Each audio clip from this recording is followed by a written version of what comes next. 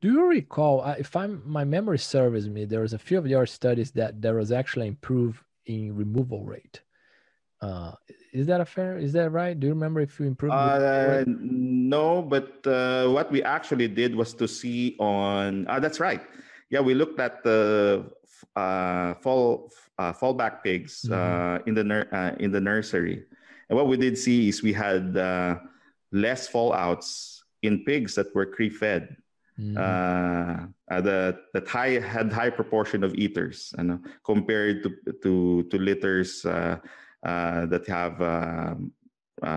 were not provided cree feed.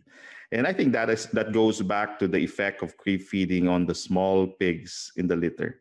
And that's actually how I view it. Cree feed is really a way to really help out the small pigs in the litter. It gives them a fighting chance in the nursery, and we were able to demonstrate that when we grouped all the pigs, all the eaters, and then all the non-eaters in the nursery, and that's what we saw. We saw a lower percentage of fallouts in the eater pens compared to the non-eater pens. So I think that's quite good.